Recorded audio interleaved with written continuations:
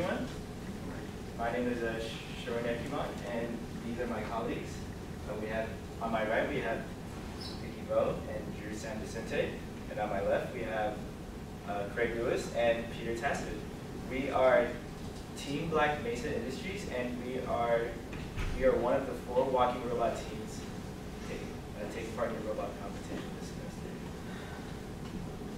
So, as I mentioned earlier, our senior design project this semester is to build a robot that will take part in a walking robot competition hosted by SAE.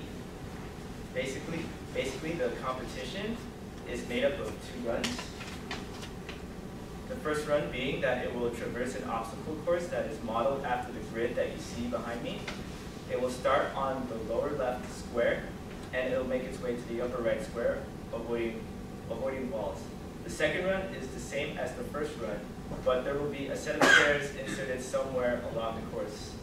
And as you can see in the next slide, there are pictures of, on the left side of the slide, there is a picture of what the obstacle course could look like, and on the right is a picture of what the stairs will look like. Of course, there are some constraints on the competition. Our robot has to fit within a 7-inch cube, and it has to operate untethered. So obviously, our robot has to come with its own power supply, and our budget does not exceed $300. During the beginning of the semester, we pondered how will we build this robot. At the end, we decided to take on the challenge of building our own chassis, despite the fact that none of us are mechanical engineers. And eventually, we came up with this model right here, which we all like. And we used SolidWorks to develop the chassis. Once we finished developing the robot using SolidWorks, we gave the SolidWorks files to Michael Lester, a mechanical engineer here at SDSU. And once he printed out the parts for the robot,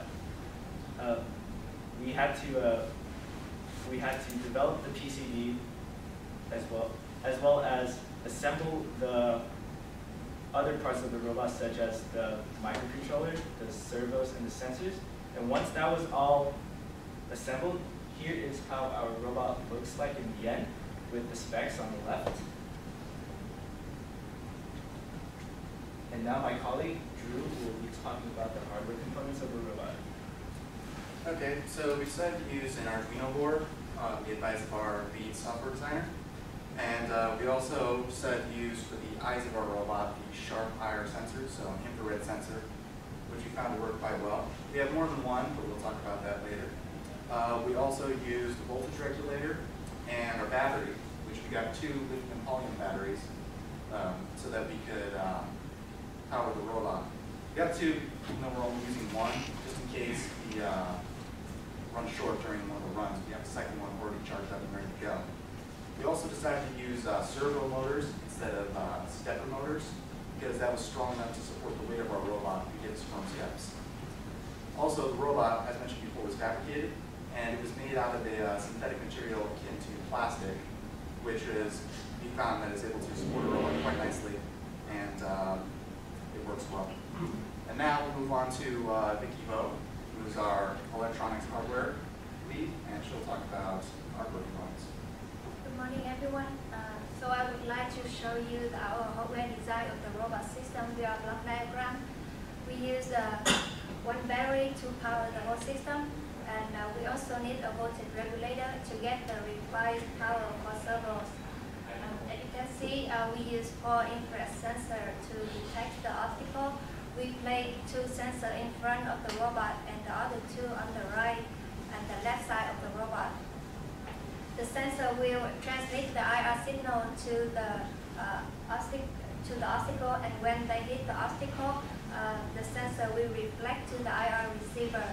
The microcontroller uses analog digital converter to interface with the sensors. Moving on to the servos, we use the 12 servo and 4 servo at the hip and 8 servo at the knees. This servo will be controlled by the VWM, which is sent from microcontroller.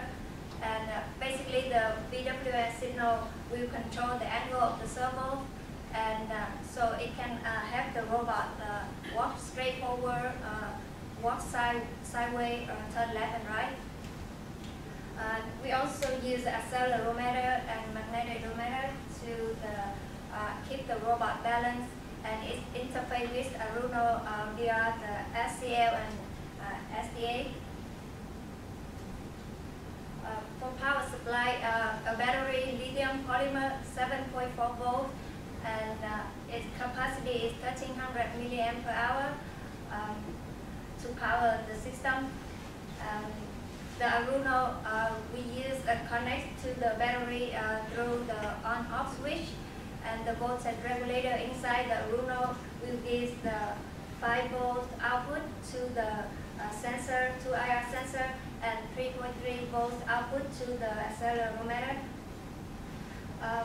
Trail servo that we use is operated as 4.8 volt to 6 volt, but it needs more current draw, so we have to use the step down voltage regulator, which is give the output 5 volt and 3 amp. It is enough current to power for the servos.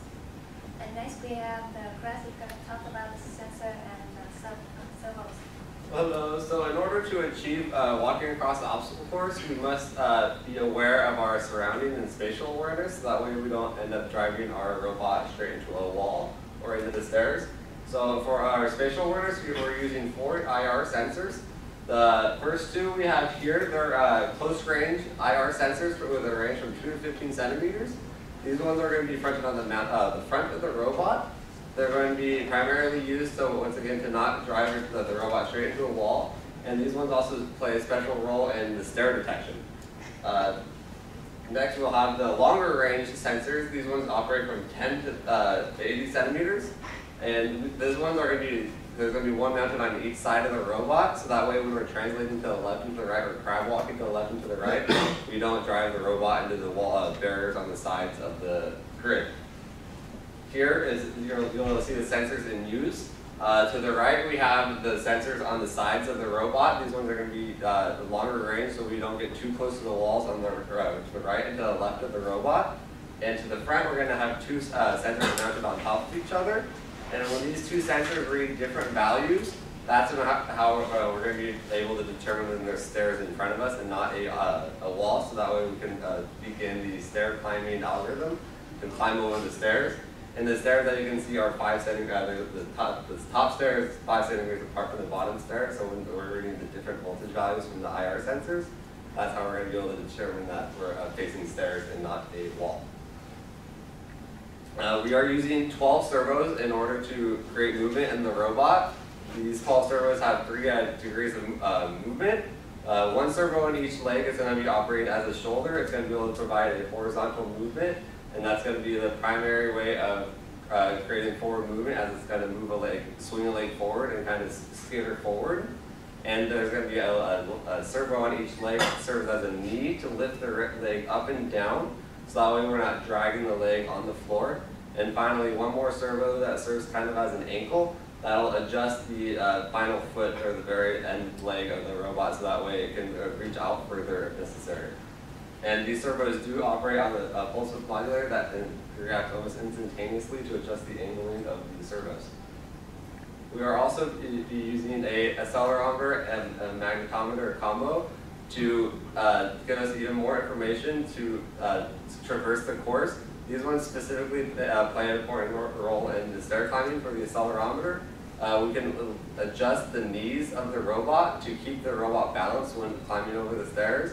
And the magnetometer is going to be used to keep the robot walking straight, as we determine walking straight is harder than we originally imagined.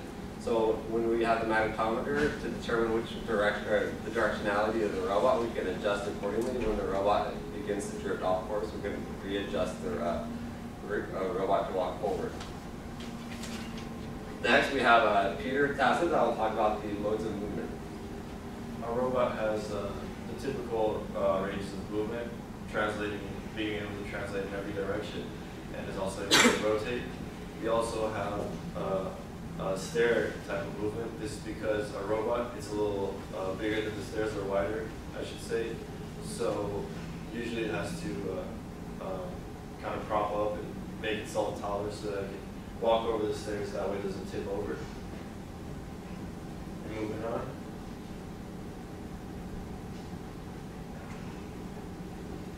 So here we have some very high level flow diagrams of the algorithm.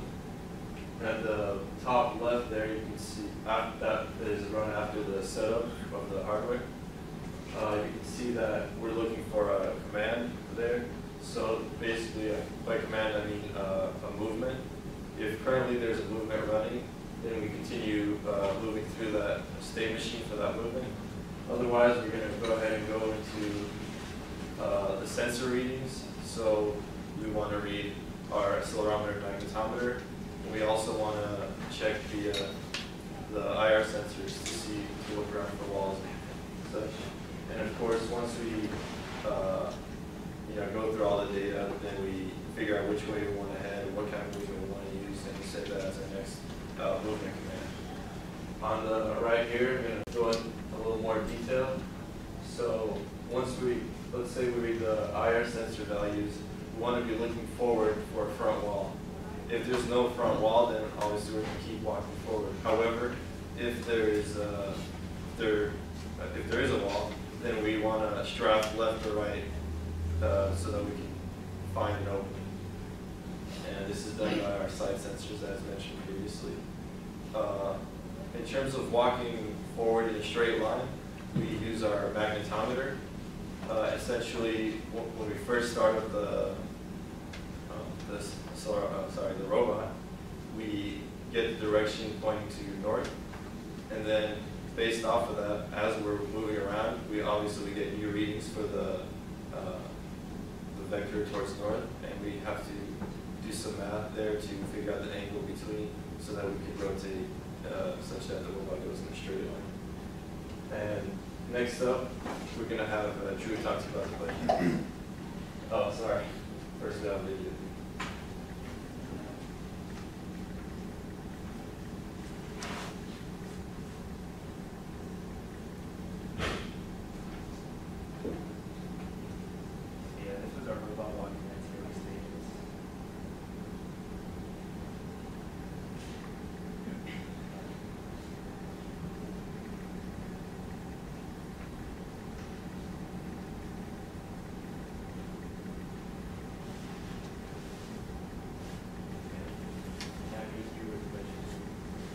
Alright, so this is the budget that was allocated to us by SDSU.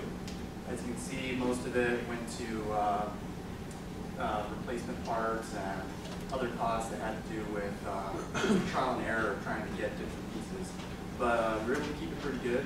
We have the power supply, of course, the batteries.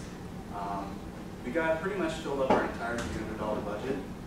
We had some extra costs, again, more replacement parts, and there's other things that happened along the way that we had to buy more stuff. But essentially, yeah, we stayed under budget with the money that SDSU was giving us.